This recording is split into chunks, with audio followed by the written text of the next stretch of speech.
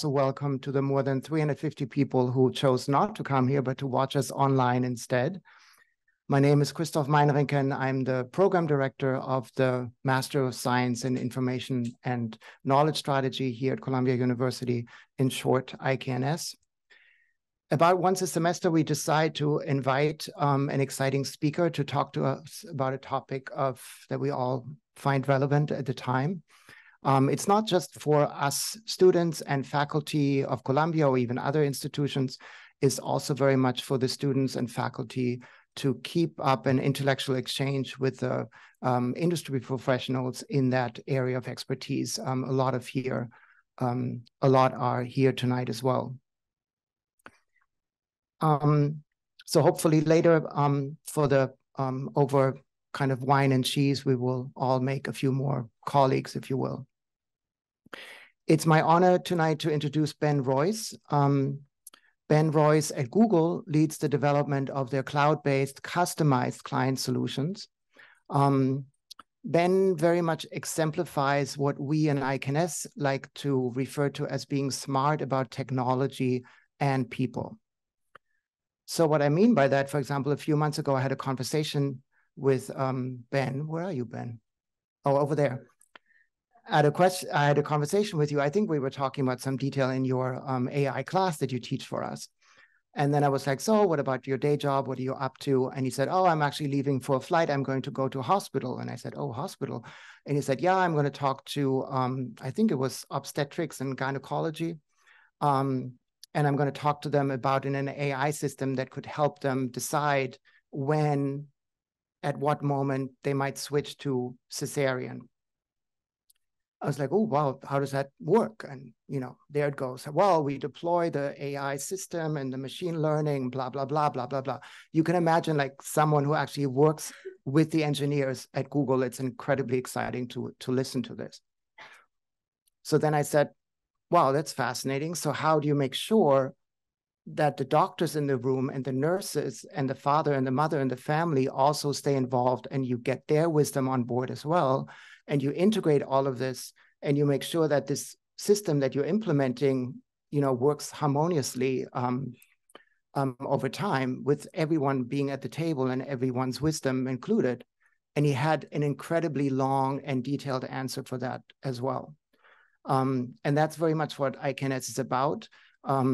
Many of us like technology and people at the same time. And Ben Royce, our speaker tonight, very much exemplifies that. Welcome, everyone. Ben Royce. Thank you. I appreciate that. I generally try to find the like technology is wonderful, but the human side is so much more interesting to me. But you have to understand the technology to get there. So I'll try and do that today. I've had the unusual, well-timed but unusual pain and pleasure of the last year being almost exclusively about generative AI.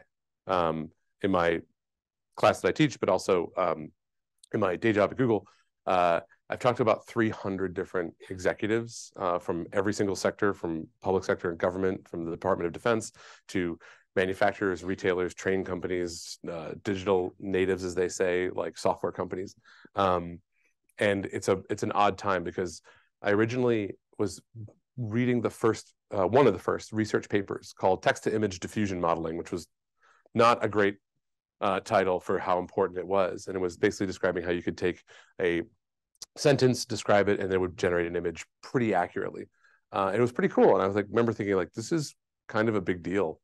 And it kind of was being undersold under this a lot of academic language.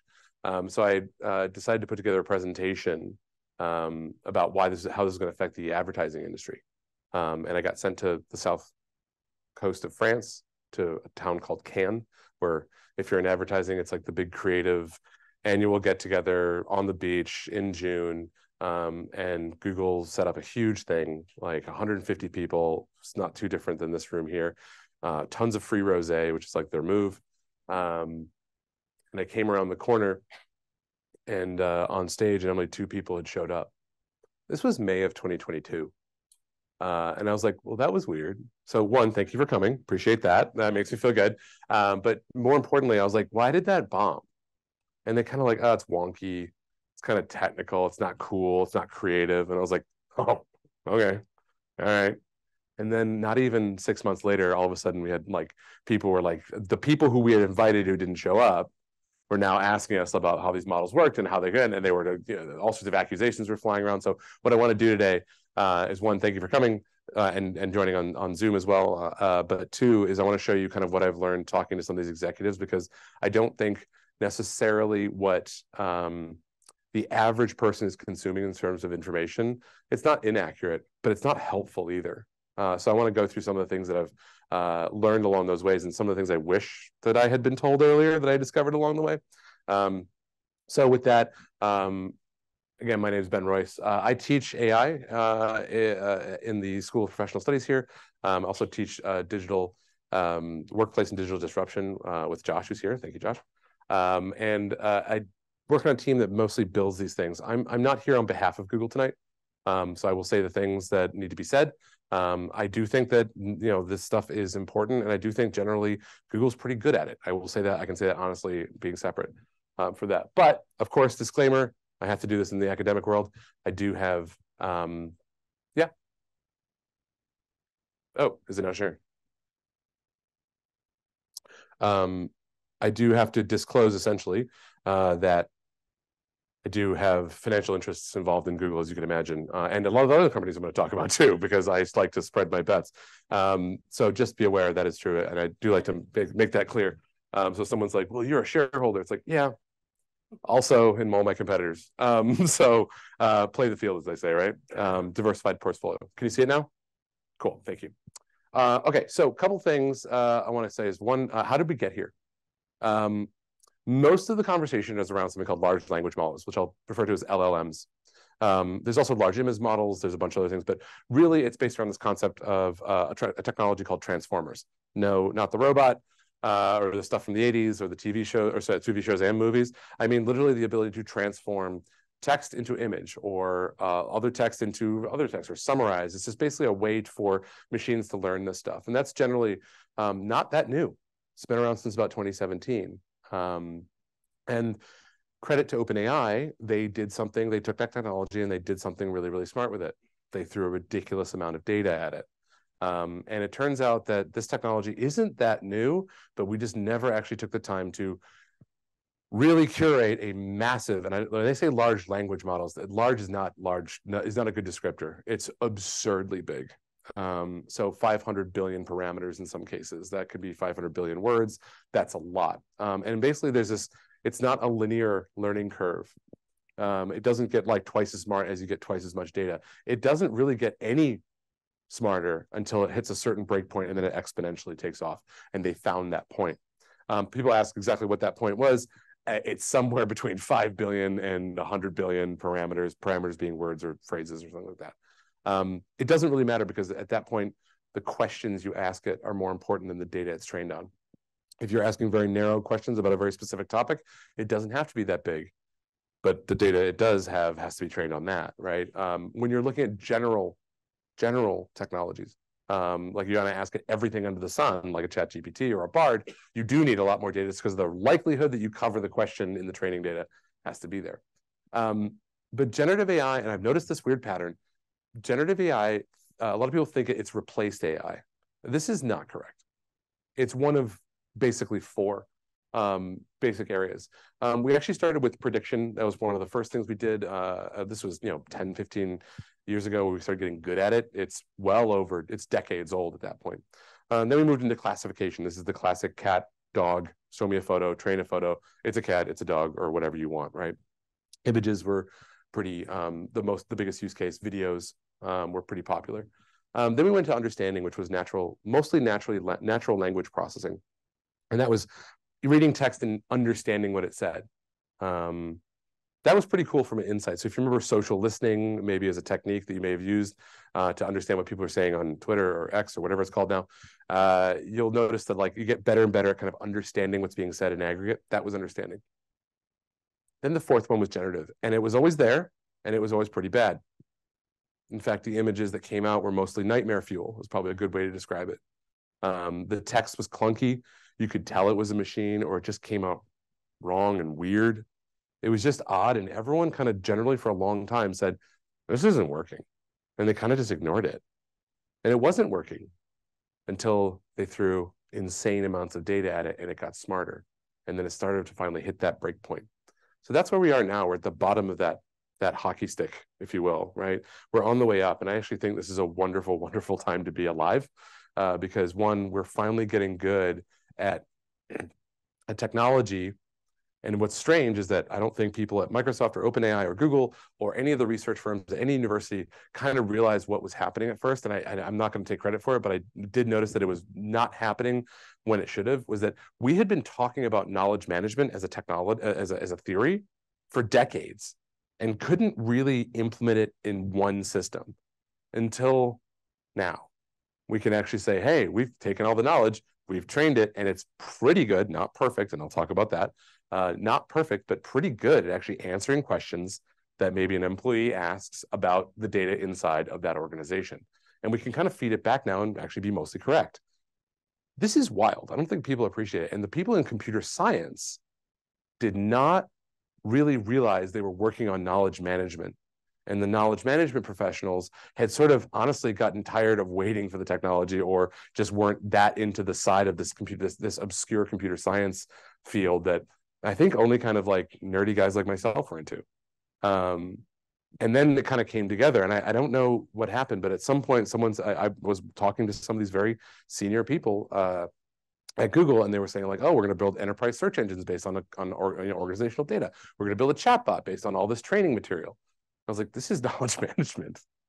And they're like, what? It was like a phrase that is not known in computer science, but also the technology was not being really tested in the knowledge management world. We finally bridged it. And I think we're actually there. So for the people who have a background in knowledge management or at least an interest in it, this is a wild time. This is really wild.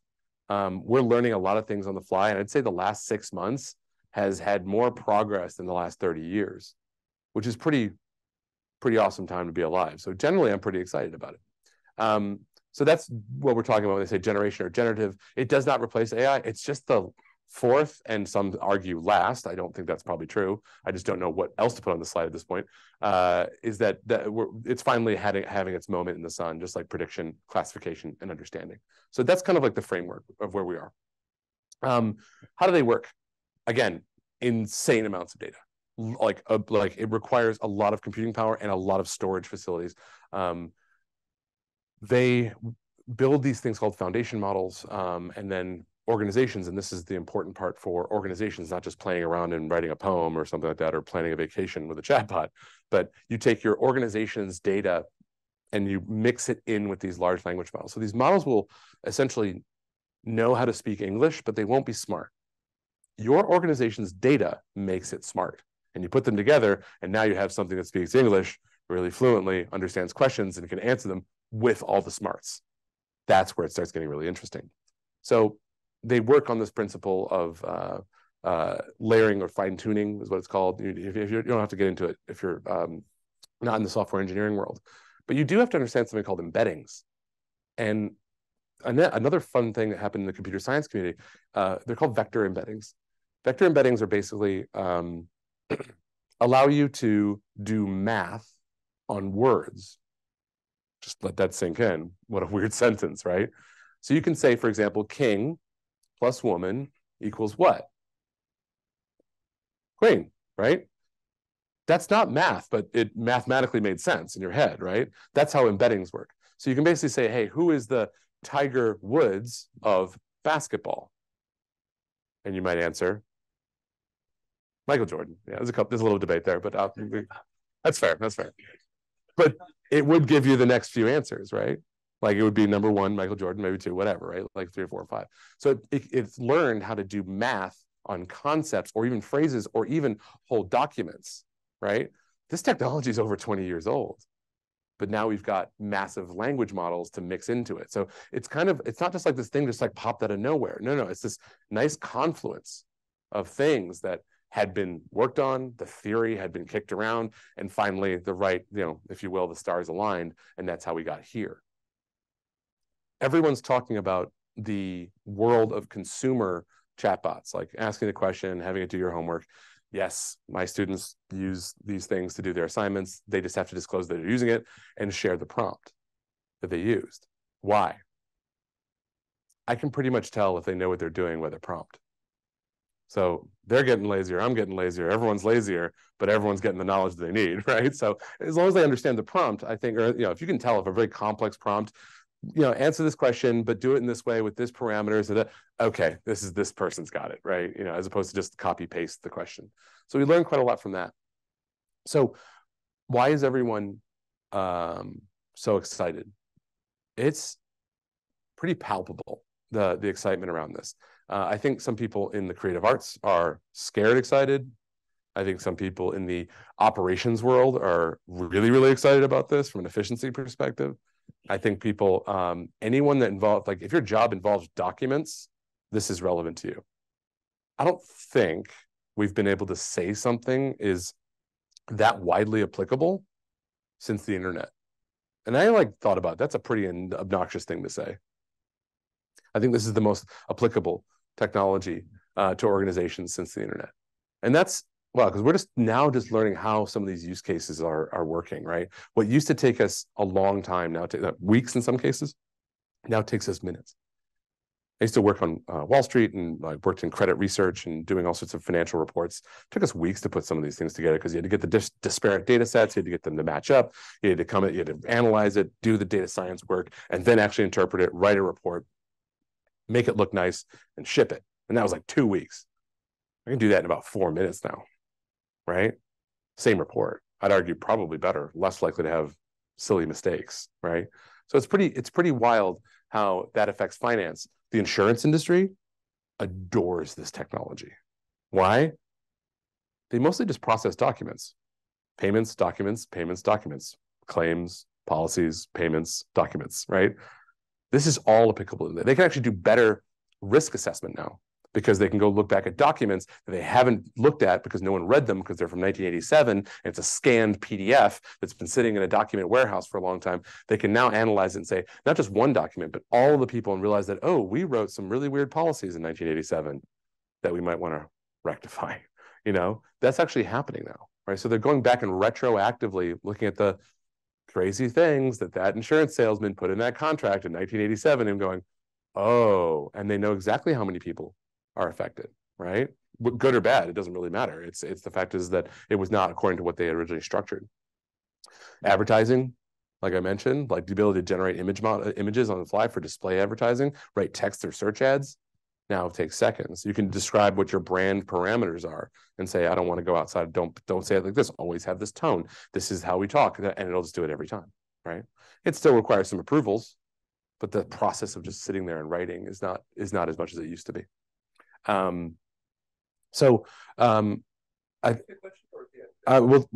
have 15 minutes at the end if you like, but yeah. So I do think this is pretty transformational technology. It's pretty wild, and I thought about that for a while. Is this worth saying it's the biggest thing since the internet? Is the obnoxious way to say it? I argue yes. AI is great. Generative AI is way more impactful.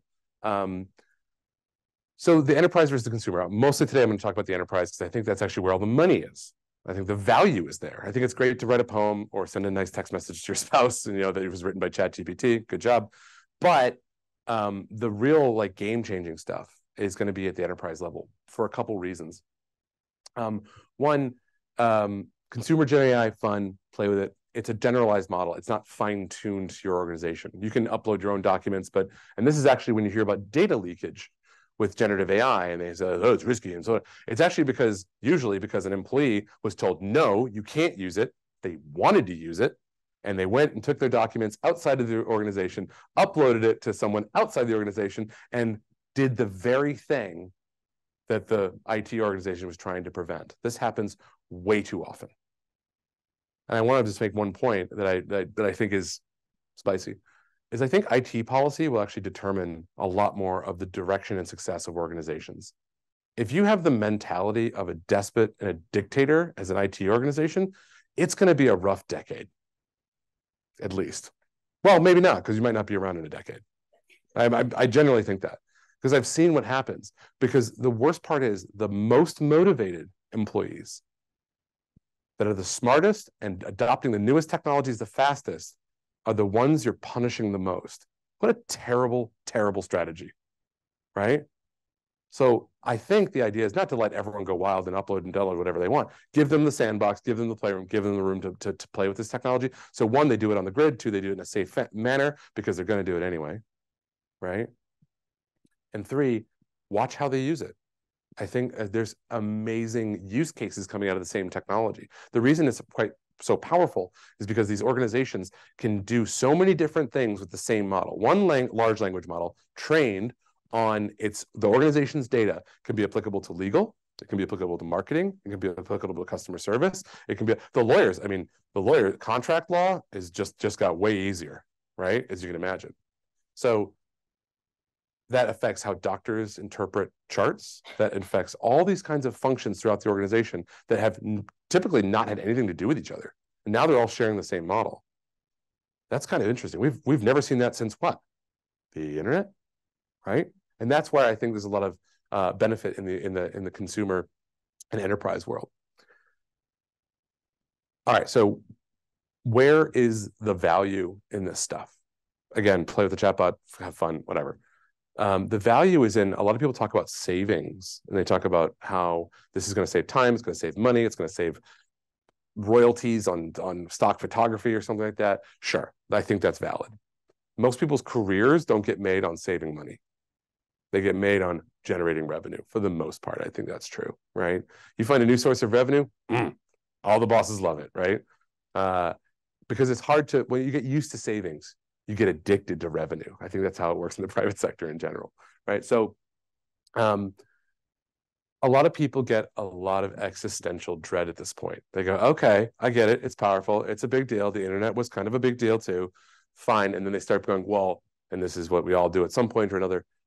What about me, right? Where do I fit in this world? I'll tell you, we have studied disruption.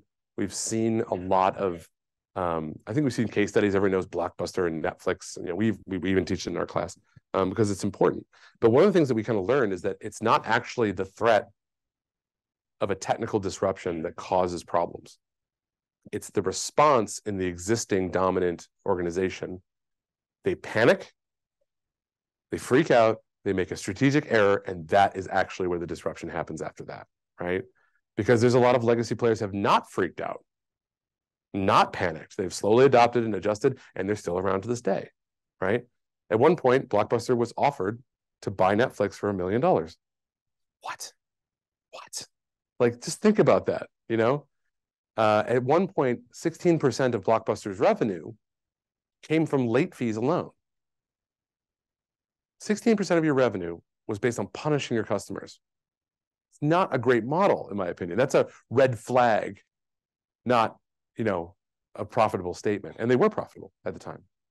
So where's the value in your job, in your role? And I would argue artificial intelligence, and we've not seen this happen, despite I am literally talking to every sector, every major company in America at this point. It is not taking jobs. It is taking tasks.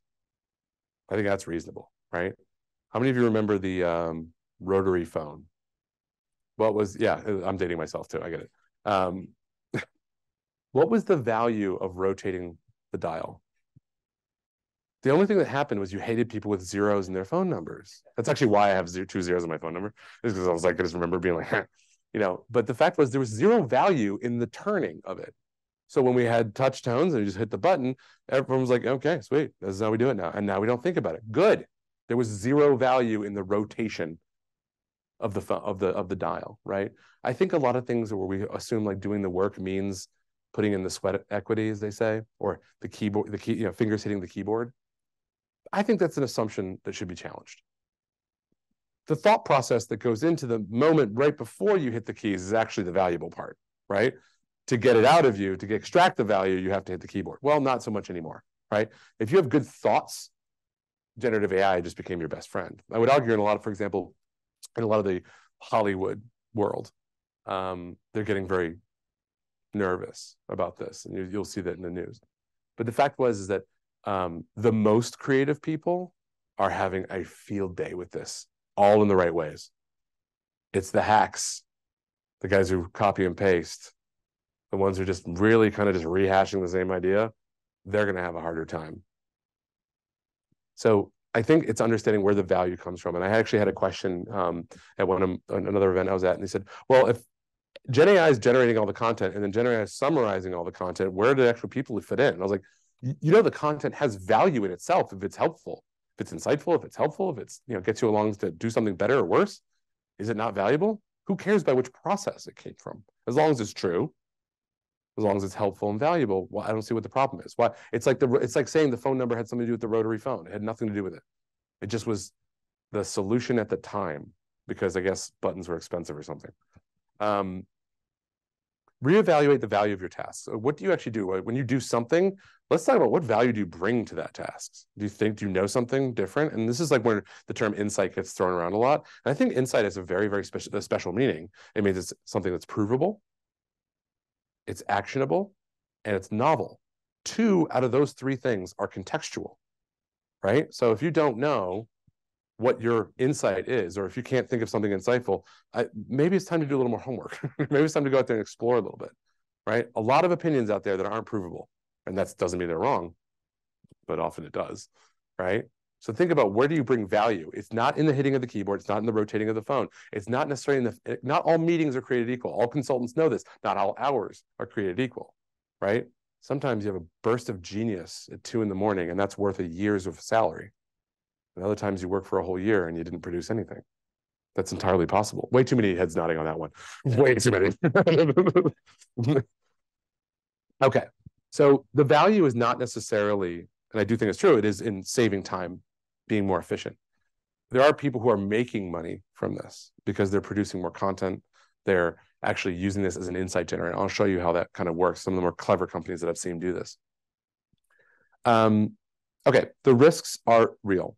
What are the risks? There's the security risk that I talked about. That's leaking internal data that shouldn't be leaked, that could be personal identifiable information. Sure. This was true before AI, by the way. So it just continues to be true. That's fine. But the risks are something usually called hallucination. Hallucination, not like drugs. Shout out to drugs for winning the war on drugs, by the way.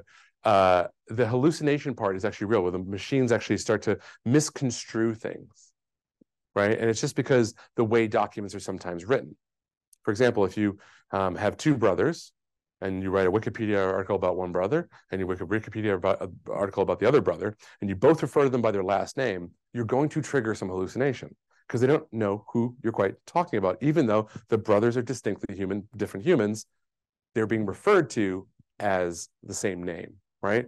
This happens in the US military. First test we did of some public documents that they had released, awful lot of Rogers in the US military, it turns out. Why? Well, because Roger that, right? So I started mixing up Roger, the guy, and Roger, the confirmation. Common mistake. If you didn't know if you weren't in the US military, you might make the same mistake, right? Once we started feeding it documents where it started to learn the transcripts, it started to learn like, oh, no, the way Roger gets used is important. And there are Rogers in the US military. That's the worst part. It's not actually fully separated. Roger will often say Roger that, and someone will say Roger that to Roger. That's entirely plausible. Rare, but plausible, right? The more data we gave it, it got to about 98% accuracy, knowing that when it was a affirmation of something, Roger that, and some dude named Roger. So there are risks and they can be mitigated. Almost always these risks can be mitigated by more data in the right space. If you ask a large language model that is trained on nothing but academic papers, and you ask it something general layman's terms, you're going to have a bad time, right? The cool thing is if you train it on both, it can translate for you. I think this is kind of cool. So here's some risks for people. People who use too much jargon. You're going to have a rough time. There's a famous test we did a number of years ago that found out what was the phrase that was associated with stock decline that came out of executives' mouths during the earnings call transcripts every 90 days. They have to go on there and say, quote, revenue's up, revenue's down, blah, blah. The phrase was seeking strategic alternatives. Kind of jargony, right? They legally have to tell you something's wrong, but they didn't say how easy it's make it for you to interpret, right? So when I asked the large language model, what does that mean? It says, I don't know what I'm doing. I'm having trouble finding a solution, and whatever I'm doing right now is not working. It's like, oh, okay, that's a lot scarier, but it's the same meaning. And that's because of those embeddings, those vector embeddings I was talking about. It kind of learns, you put all those words together, it's like, okay, I see, I read between the lines a little bit. It literally actually does create lines in a database, and it knows what there's really close. So the risks are real. But here's the thing that I don't think people talk about enough in the enterprise world. Sure, there are risks, yes, but it's generally safer in the enterprise world than it is in the consumer world. Why? Why are these models less risky in the enterprise world? Well, two reasons. One, enterprise data tends to be better quality. And the second reason is the employees tend to be better users. Most employees do not spend time hacking, spamming, spoofing, trolling, because why? They might lose their job if they do so. So their behavior tends to be better. Their data tends to be better for it, which means the large language models tend to be cleaner and a lot more accurate. So when you organize properly, and this is why it's so important to not ban things like a dictator, but to open it up, at least internally in a safe environment, is to learn that the data in your organization is generally pretty good. It's not perfect, I bet, right? But it's generally pretty good compared to the random Reddit post or the random thing you might find on a message board. There's a lot of misinformation, accidental and intentional, that doesn't seem to happen in organizations as much. And that's a good thing. So I actually think that the more organized a company is, or an organization is, the better they'll actually do in this world. Their answers will be better, the output will be better, and the employees will get better information and over time create more intellectual capital, which leads them to do what? Produce more documents, which makes the large language models better, and you start getting this feedback loop, right? And that's what we're starting to see just in the last few months. Very, very, very new. Okay. So that's something called the human in the loop. Everyone talks about automation, and no, what about the people? Well, they're a major component of this. One, they typically produce the training data that goes into these models. But two, they're the ones that validate they're right. You get the little thumbs up, little thumbs down. Guess what? That's you doing that, right? So I think that's actually really helpful. I think a lot of organizations have started implementing things like, all right, here's our top questions that we get on our search engine or our chatbot, but here's the official answer. There may be alternative answers that are correct or not correct, but here's the official answer. Feel free to dive in after that, right? Fine. Or they just have an upvote, downvote ratio. Every support page you ever said, was this helpful, up or down? That's a human in the loop. They're starting to learn which ones need to be worked on, which ones need to be improved, or there's something technically wrong. Maybe it was a hallucination. Maybe it was just not correct. The training data was not correct itself. Entirely possible. So the risks are pretty real. A lot of people will talk about responsible AI, and they make it sound like a moral imperative. You should do this because you should. This usually doesn't work very well for large organizations. They usually need a case for it, right? I've started noticing a pattern is that companies that are employing this technologies, their customers are asking, what are you doing? They just want to just spot check, right? No, they're not deep diving. They're not doing audits. They're just being like, what's your general philosophy on this? And I think a lot of people struggle with policy on this. I think you just need a philosophy. What do you definitely not do, right? I'm not going to generate a guide to making bombs. Good. Okay. Check, right? You don't have to regulate everything in the sense of here's what I only will do, but just definitely know the themes or areas you will not play in, right? That's a good start. The second thing, and this is the famous quote, planning is indispensable. Plans are useless. Just going through the exercise of this makes organizations better. You don't even have to come up with a policy. You just have to go through the thought exercise. One of the best things that I saw at Google was we had a process formerly called Lemonade. Let everyone mull over AI decisions. And if we were going to build something, we put it up there and just let people comment. You'd be surprised how many people who have no title anywhere related to anything AI related are very, very clever on what it could be used for, how it might go wrong, and what process. And it doesn't even mean you have to change anything. Just be like, hey, by the way, this might come up. You've often avoided disaster just by being aware of what could have gone wrong because you made that tiny little adjustment at the right time that was very small, but before the disaster, not after the disaster.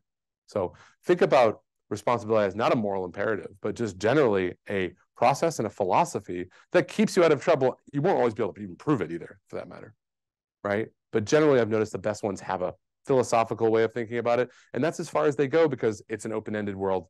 in a time of rapid technological change. I think that's probably the minimum and pretty good standard to meet when it comes to being responsible, let alone ethical. Okay. One of the other things that's come up, and this has only come up maybe I'd say like the last like 90 days, is everyone's talking about, okay, well, where'd you get the data? Where'd you train it from? What shady website did you copy it from? Whatever. Here's the question for your organizations. Are the models or whoever's providing these models, whether it be a Microsoft or Google or whoever, are they indemnifying you against it? This is an important question. Will they say, hey, I will cover you if the data comes from our stuff, I got you covered? This is becoming part of the policy that people are asking now. And that's fair. If you're going to say, yeah, I got this thing, it speaks English. Sure. Are you going to take responsibility for what it says? If they don't, I have more questions, right? And I think that's reasonable. I think it's fair to say that.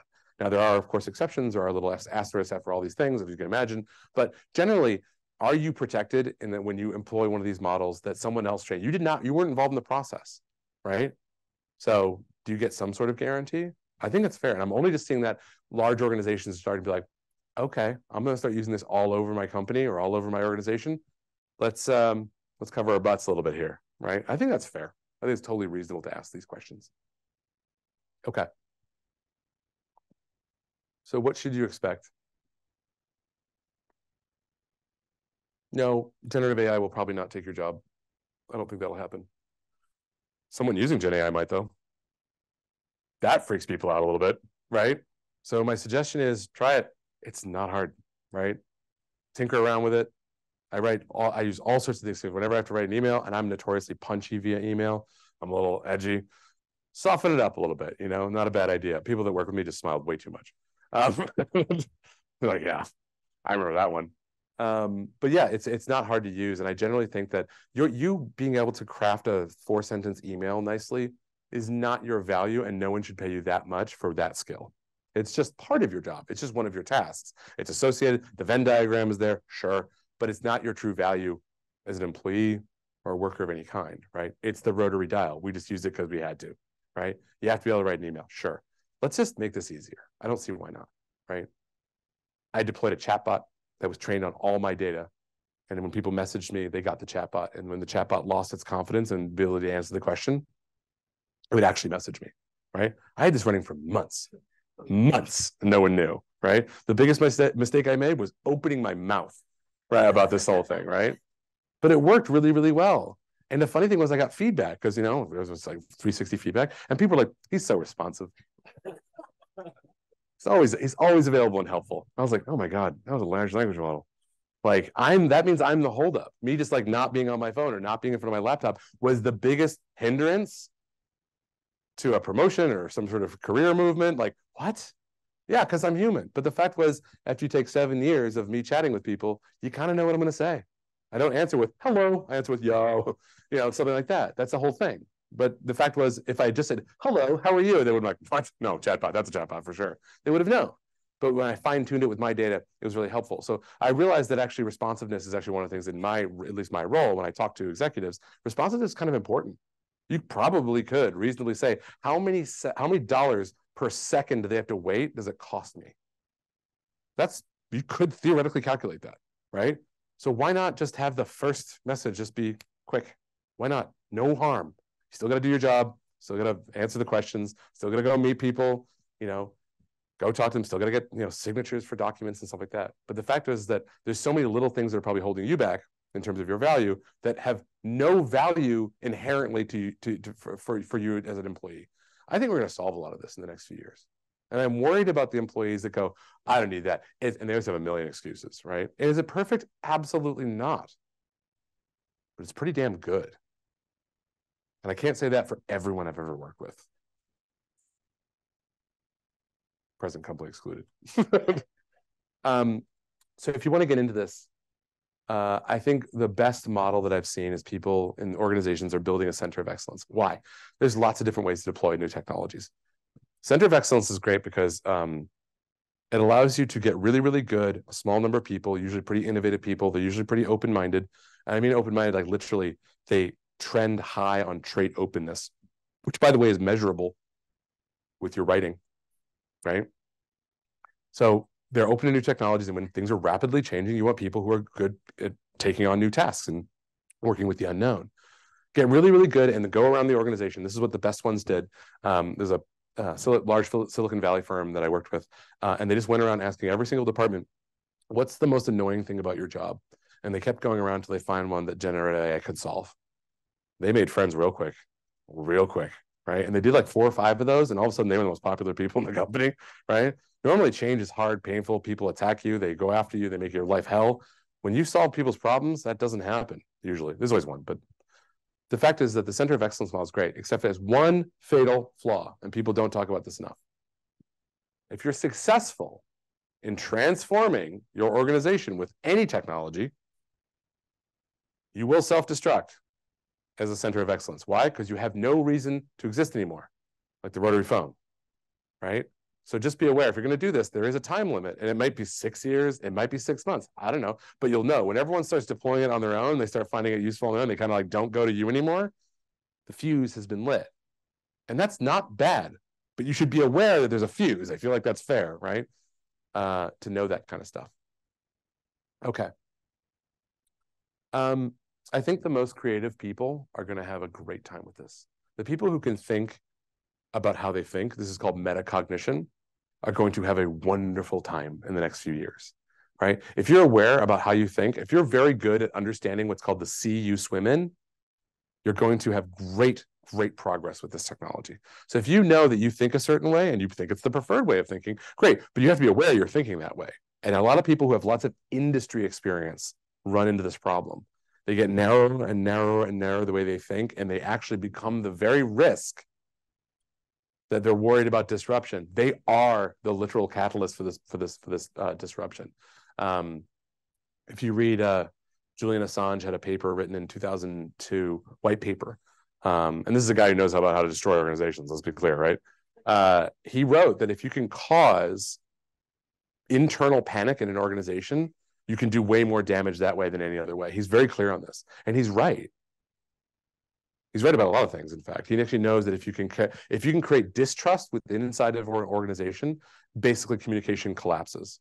Knowledge spread just dies, right? You can actually kill an organization from the inside. But that's why leaks are so dangerous and scary in organizations, right? And he runs what? A website called what? WikiLeaks, right? Like that's actually how that works. So if you get really, really good at deploying this technology, you can share information internally safely and do it in a proactive fashion. One of the best use cases I've seen in generative AI is they say, let's take all of our data, let's train it all on a large language model, and then people can ask the questions, and if they have access to the documents that have the answer, then give them the answer. And if they don't have access to them, like say, I don't have the answer for that, or I can't, or I won't, or whatever, right? Whatever the prompt you want to use is. And then they go and say, okay, tell me all the things that are relevant. Like, I'll summarize everything that's relevant to someone starting in this job. Did you get a really good guide to your job when you started? Why can't we do this? Right? Just a summary of maybe big decisions that were made recently or policy changes or whatever it was, right? There's no reason we can't do this. So you take that and you have your list of things that are relevant to every single job title in the organization, right? And then you use regular AI to proactively recommend these things to the people who need to know it when they need to know it, preferably right before, right? Hey, you're going to a meeting with this person. Here's the background on this person. Here's how long they've worked here. Here's what they worked on last projects. Here's whatever documents they wrote. Here's the most recent 5 documents they've written or commented on or something like that. This would be wonderful. And it's something that really, really good proactive employees do on their own, but it's not the norm. It should be not only the norm, not to do it, but to get it proactively. And we can do this with generative AI plus, and I can't believe I'm saying this, traditional AI, which is a phrase that I think will take off soon, right? Which is kind of wild, right? It's only been a few years. It seems like a really short time. So if you get really, really good at this, your ability to come up with new ways of thinking will be totally enabled by this technology, right? One of the most clever ones that I saw was a small electronics manufacturer, 5 people in this company, right? And they're very, very productive. Like for 5 people, it's pretty amazing what they've done. And for every single, they work in like smart home, like cameras and sensors and stuff like that, right? And they took, they have to write a manual that they have to submit to various governments to make sure that, you know, it's all FCC approved and CE approved in Europe and so on and so on. So you have to write the technical manual that none of you ever read, even when you buy these products, right? But it's chock full of detailed information that's kind of important, you know? So they took a large language model, they took all their documentation, threw it on top. And they said, okay, tell me all the questions that this documentation answers. So they got a whole list of questions. And they said, okay, go answer those questions. Their entire website was populated with 10,000 pages of helpful information in a matter of a day, right? It would have been taking them months to do that normally. It took them, literally, they spent more time formatting the page than they did actually populating these pages, right? And that's 5. If you looked at their website, you'd think this was a 1,000-person company. It's 5 of them, right? And they just went through and verified, correct. Well, that one's a little off, fix that. So they still have a human in the loop. They just took something that took months and did it in a matter of minutes. And they all did it for, I think their cost was something under $100 in processing power. It's like, huh, what? Like, even if you get some things wrong, because even the human reviewers would have gotten something wrong, this is how incredibly powerful it is for small organizations and larger. If you've got documents, this stuff is helpful. Okay. All right. I call this advancing the front. I always use military analogies. If you've ever seen my lectures, I think military strategy is fascinating. War is generally bad, but military strategy is fascinating. When I say advancing the front, is that these are people that have gone beyond just the savings of efficiency and time and effort and labor. They've gone and say, like, how do I make money from this? How do I generate revenue? And I think that's always interesting to see how they do it. And they do it very, very differently. So generally, they start to say, whatever my main use case is, what's the byproduct of that use case? So, for example, there's a have you guys ever done the CAPTCHAs where you have to, like, you can't get into a website, they're trying to stop the bots, and you have to, like, do you ever notice the pattern of those images? It's always like fire hydrants, boats, bicycles, motorcycles. What's the pattern there? Bridges, self-driving cars. So it was actually 2 engineers at Google. One was like, I got to keep these bots out. I got to figure out a way to stop these bots. And there's this other engineer that was like, I got to get a bunch of people to start telling, like, marking what is a traffic light and what's a fire hydrant, what's a bicycle. And they looked at each other like, bro, that's actually how that happened. That's actually how that happened, right? So one had a product and then had a byproduct, and the other one had a product and it was their byproduct, right? So the best, most sustainable organizations tend to, and this is the strategy thinking part, is the best organizations tend to say, my second product will be based on the byproduct of my first one. Why? Because you'll always have a sustainable advantage. If you run a paper plant in northern Wisconsin, one of your byproducts will be, obviously got a lot of trees going in there to make the paper, right? One of the byproducts is actually really clean water. So why aren't you a bottled water brand after that? Okay, what's the byproduct of being a bottled water brand? Well, you have extra plastic coming from the, making of bottles. Okay, fine. I'm going to make whatever out of plastic. So you always have the sustained advantage because your second product is insanely profitable, right? Because it is subsidized by the first. If you start to think like this, the generative AI world gets pretty wild pretty quickly. Generally, what they do is they say, I'm going to make a model. It's going to have some efficiency. And here's where they make the big leap. They say, I'm going to provide it to the world for either free or dirt cheap, or maybe you have to pay if you use a lot of it, right? And they usually do this with something called an API, application programming interface. You're providing data out into the world, okay? Most organizations will go, why would I do that? That is a risk. That's releasing well, it has to be data that's not harmful if you do release it. But 2 things happen. One, you start to find out who is interested in your data, and it's usually not who you think it is, right? Smart organizations know what their data is worth, and they really know who would find it worthwhile. So they put it out there for free and let people use it so they get kind of lure them in for free. And then 2, what they do is they make sure that the public version that they put out there is always at least 1 step behind their internal version. So they always have what? A sustained advantage. So they'll actually give it away for free because it's old, it's stale, it's not useful to them anymore because they have a new version. They'll give away an old version for free, and that keeps all their competitors that aren't as innovative at bay, right? They're getting value, they're still not complaining, but they're never going to beat them, right? This is called honeypot theory. You can't not put your hand in the honeypot, and you give away data for free. And a lot of these models produce a lot of byproduct data. So you might say, I have a large language model. Maybe it's all trained on super smart financial data. Maybe I'll give it to, I don't know, Wall Street Bets or whatever on Reddit or something like that. Just see what they ask, see what they look up, and then try and find it.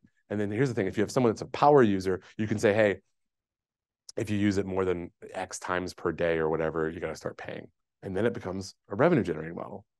And that's how some of these companies that are nothing to do with the data economy are starting to make money, and they're starting to gain competitive advantage, all while doing this relatively new technology called generative AI. So it's really cool to kind of see this kind of world that they're building around this technology that originally knowledge management professionals have been talking about for decades, and computer scientists kind of just recently got good at, right? So generally, I think if you can think sustainably, it's a good idea. Sustainability meaning that all your byproducts are getting down to the basics. Of course, I'm a lecturer, so I'll give you a sign reading.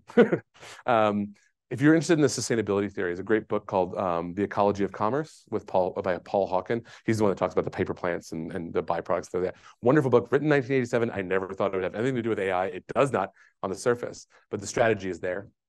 Everybody Lies is a great book about data. I'm warning you, it gets a little spicy. It's not for the kiddies, but it is pretty interesting about how this guy uses data to kind of prove people wrong. And, like it's very clever usage. And if you want to focus on the business stuff, Competing in the Age of AI, it's one of the required readings for my master's class here at Columbia University. Wonderful book about how executives got the most functional AI companies up and running years ago and the policies they kind of have in mind. With that, I'll just wrap a couple things before Q&A. One, take your data seriously. If your data's junk, everything's junk after that. You cannot monetize, you cannot train, you will get bad answers, you will get hallucinations, everything goes wrong. Take your data seriously. Two, understand enterprise versus consumer. Everything in the press is about consumer. Where the big fight is in enterprise. And that's where all the money is. And I think that's actually where the most benefit for organizations will come. And if this still gives you some sense of existential dread, the one antidote to your own personal disruption, generally, is being a lifelong learner. People who know how to learn never get caught up in this stuff. They're always on the front end. With that, I'd like to thank you. Questions, comments, and of course, my personal favorite, scathing rebuttal. Thoughts, questions?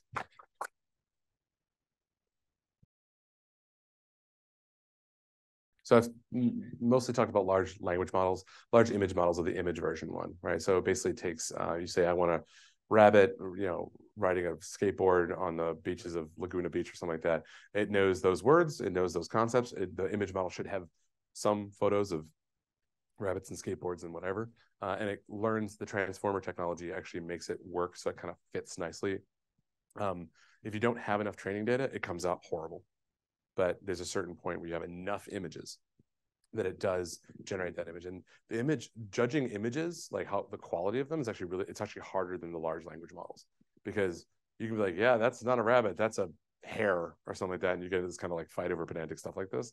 But generally, yeah, it basically takes a sentence and then it will generate an image based on what you describe, which is exactly how artistry works. You say, in my head, I have this vision. Well, we've kind of got like a low-level version of it. Video, that's the next one. Or that's in research right now at every major tech company. You could describe a scene and it'll produce a scene, right? I'd say right now the technology is like meme quality is probably the best way to put it. It's kind of clunky, but because video is not just 30 images per second. It's much more complex than that. But yeah, that's what we do as the image models, and then mixing that with audio. So yeah, that's multimodal. It's very, very hard to get right, and we're just kind of tinkering with it now. But yeah, that's where it'll go in the future. It probably won't produce Hollywood quality stuff because it doesn't really know narrative very well. But if you want just like a montage of things, like a sizzle reel, it should be pretty good at that within, I'd say, a year or two. Yeah. Check out Imagine, spelled MIMAGEN. That's Google's model. ChatGPT, OpenAI has one called DALL-E, DALL-E, DALL-E. That's their image generator. There's also Midjourney from Discord. There's a bunch of other ones too. Yeah, they're playing around with, and you can play with them for mostly free, which is pretty cool.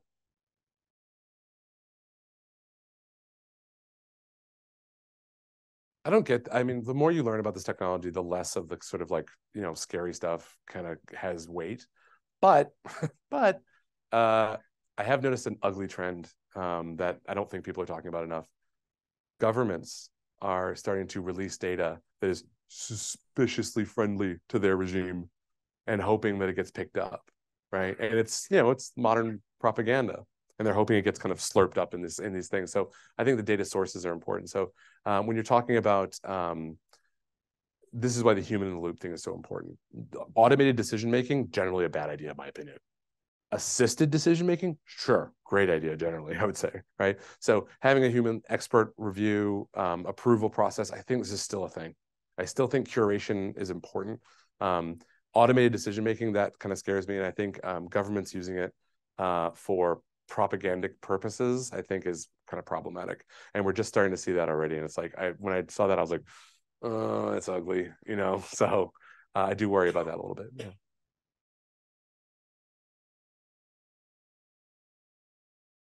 Your organization's biases will end up in these things. Period. It'll be so these things don't become biased on their own. They become biased because of the training data and the policies that went into the selection of said training data, right? That has to be thought through. I think the best organizations spend more time debating what data they're going to use under what circumstances and when than actually building the stuff. If you spend a lot of time here, you will pretty much prevent disaster here. So I think that's important. People say like talk is engineers just want to start building stuff. This is a fatal flaw, right? And executives just want like, you know, they want to have like a thing they can talk about. This is also a fatal flaw, right? They've got to kind of work together. So yeah, I think that's pretty important. The policies around where the data comes from is very important. If you have a bunch of like war games stuff, kind of like, oh, here's a situation that haven't happened, you might not want to train data on that. You might not want to put payroll data inside your large language model. There's also some things you probably don't want to put in there, right? And you should have that, like I said, that planning is indispensable, plans are useless. I think that's part of the process, yeah.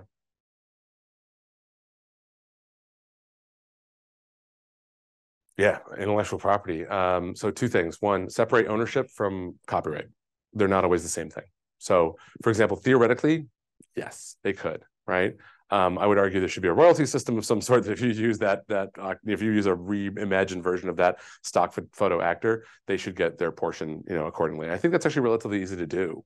You know, that's, you know, how much of that of the images that you took in that photo shoot did you use in that? Okay, pay them accordingly, right? I think that's fair.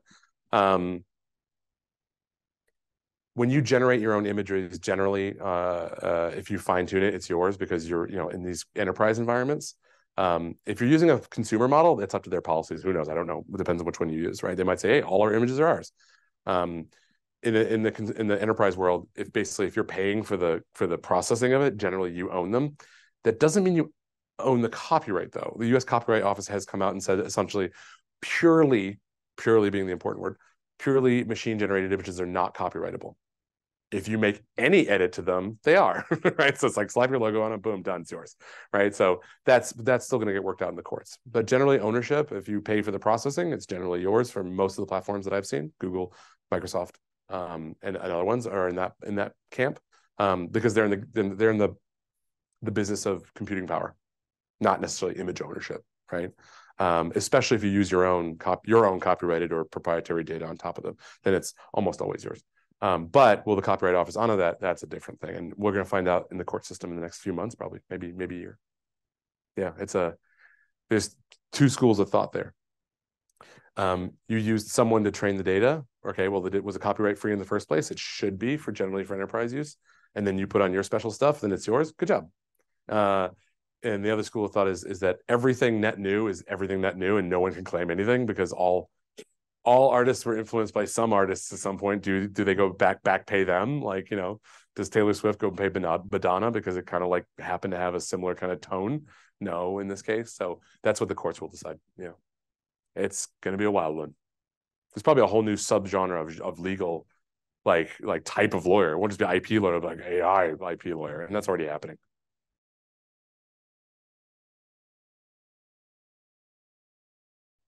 Regulation generally is for the, you know, protecting people who might be otherwise harmed or whatever. Generally, it should be not at the technology level. I think it should be at the industry level. Like I could see regulations on insurance in that world. That makes sense. There are regulations on insurance already. Like it makes sense that's a decent framework. On the other hand, I don't, you know, sometimes they say like, oh, we're gonna, like, there's a whole push on like we're gonna pause research and development on AI. And I was like, how? It's not even feasible. Like, yeah, some in the industry said that, yeah. So yeah, there's, I don't know what the future of that is. I do worry about. You want to talk about economic impact?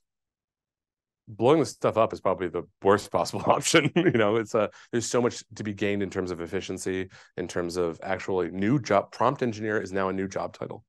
We've created new job titles and jobs through some of this. So, like I said, it's about tasks, not jobs. But I definitely think if you just regulate it away, you're definitely going to impact jobs. It's like, I actually worry about that, and that seems to be kind of lost in the debate.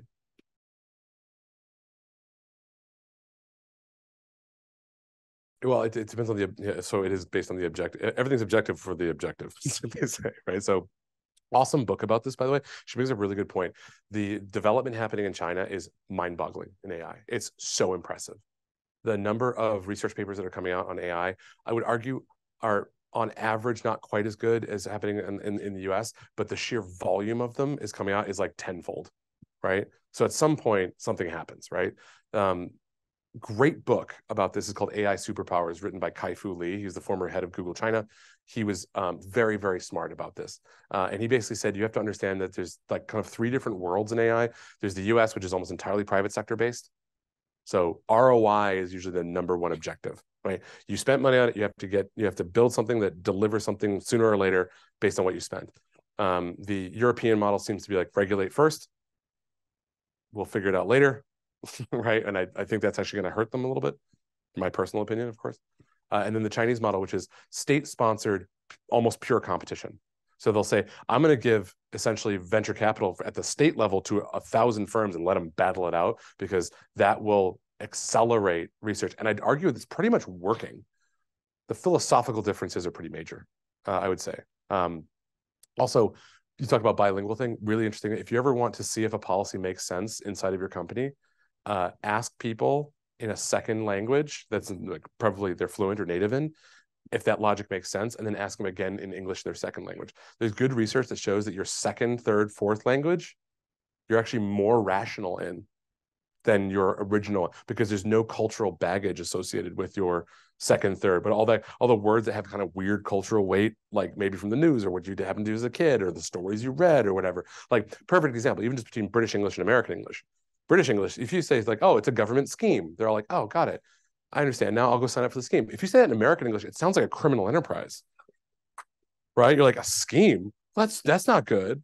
And that's in the same language, just a minor dialect difference, right? So it's a funny thing. If you ever want to kind of test your logic, using a second, third, fourth language is actually a really good way to do it, right? So to your point, but yeah, the three different models, like, high ROI, regulate, and then just pure state-sponsored competition, which is such a strange phrase, it's fat. I mean, we're seeing the some of the rise in like theory that comes out of China is absolutely fascinating. And if you look at the difference between like Japan, South Korea, and China, their policy is often different there, and that's kind of interesting in itself. So it's not a question of East versus West. It's literally the policies of governments that are affecting it. And I think it's pretty interesting. If you want to read that book, AI Superpowers, which is funny because they compare all of China to just Silicon Valley.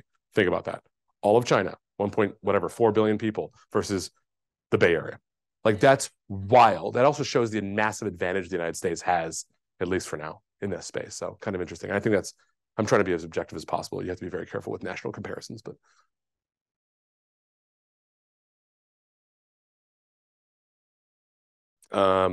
So where your data gets processed matters. So Google is carbon neutral in general. So they say, yes, it takes a lot of electricity. Yeah, it does. It's also, we're neutral and we buy tons of credits. That doesn't mean you're carbon negative. That's different. But Google is going to be allegedly carbon negative by 2030, right? So it'll have a zero net impact. Now, granted, if you build your own data center on some dirty grid, like, okay, well, that's going to happen, right? So it does take a ton of computing power. The funny thing is that, for example, there are solutions on how electricity gets redistributed called smart grid stuff, powered by AI, that makes up not only it more efficient for people who have solar panels and stuff like that, it also pays for itself because it's so good at it. Like, there's so much waste of energy outside of this that AI can probably solve net benefit, that I think that's actually probably where we're moving. Yes, like for example, if you can cleverly use AI to model the roof of your house or the roof of your building to adjust the solar panel just enough to get a little bit of electricity, and you let it sit there for 20 years, believe me, it was worth the computing power. So that's where we're going to see the cost benefit analysis, and it's pretty rational, way to think. It's always one layer deeper. They say, like, it's always not just like, oh, it uses power, that's bad. Well, Depends where the power came from. Yeah, that's a big debate that I think they don't get into the details enough on, like nuclear versus solar and all sorts of things.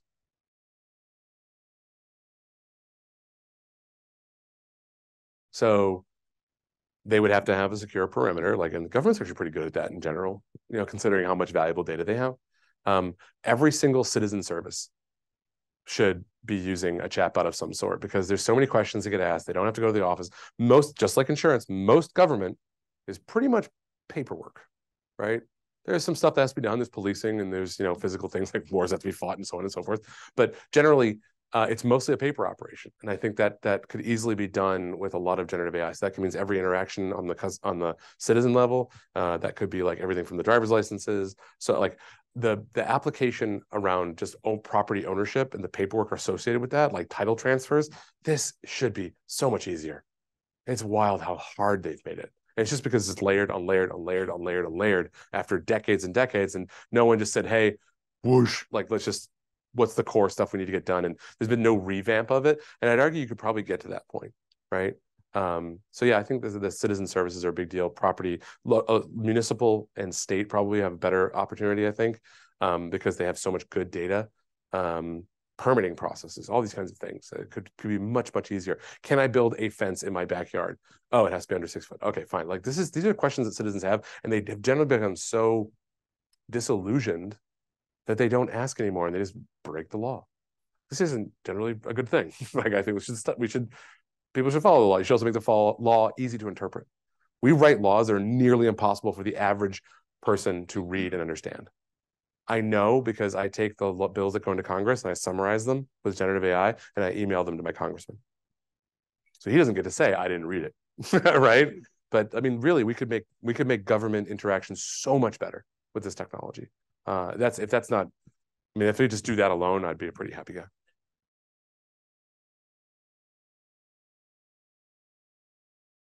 So rewarding the specialists is actually becoming, now because all those embeddings, for example, it's possible to say, hey, we actually know this person's an expert in this and they've been doing this awesome thing and it's not in their job title. Those people are getting rewarded now, which is kind of awesome. Their knowledge is also being captured, which is good and generally spread throughout the organization. So it's not really about like the T-shaped, like generalist versus specialist. Like there's just so many holes in everyone's knowledge, right? And we're starting to slowly close those holes. I think that's a better analogy, because of all the parts of all of your jobs, you're like, yeah, I got that. I'm like, I'm not quite sure about that. I probably should be, but it's not worth the extra effort. If it was a chatbot, it'd be pretty much worth the extra effort. Just like ask the question, get the answer. So I don't think it's about specialists versus generalists. I think generally AI is specializing more and more, but it will be mostly about filling those gaps that you might not even know you have, right? And that's where the proactive kind of recommendation of knowledge management might be really good.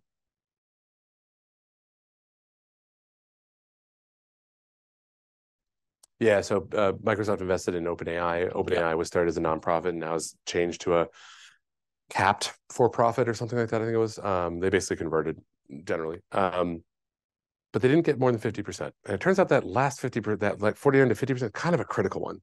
And I think that's probably a strategy that's, you know, very intentional.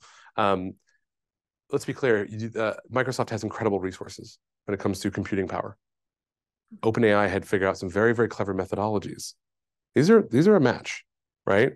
They need to train these models, and it can cost $30 million in computing power to train some of these models. That's how large doesn't, like I said, large is kind of like a little bit of a misnomer, right? It can cost tens of millions of dollars to train these things. So start up with some funding, even maybe 10 billion. They're going to burn through that pretty quickly. And that's not even paying people. That's not even all this stuff. That's just running it, right? So I think it was a pretty smart match. The Microsoft, Amazon, Google are all called hyperscalers. And that's because they have massive data centers that can handle large amounts. Whatever you can throw at it, they can pretty much handle generally, right? We will find the limit to that at some point. But that's what they needed. They needed computing power, and they weren't going to spend their own money building a data center, and that would have been taking them over a year to do. They needed large amounts of computing power very, very fast. And Microsoft was one of the players that could have delivered that. So that was the reason for that. The 49 to 50% thing, that's a different strategic move. That's maintaining control, which, you know, you see a lot of founders do, and they take it very seriously. They don't want to be told what to do. They think that they are the best person to run it. Maybe they are. Maybe they are for a while, and then maybe they're not after a while. That's up for debate. So yeah, that's the reason for that. If you look at the numbers, it's always in the numbers right there. Yeah, great question. With that, thank you very much. My name is Ben Royce. I appreciate your time. Thank you.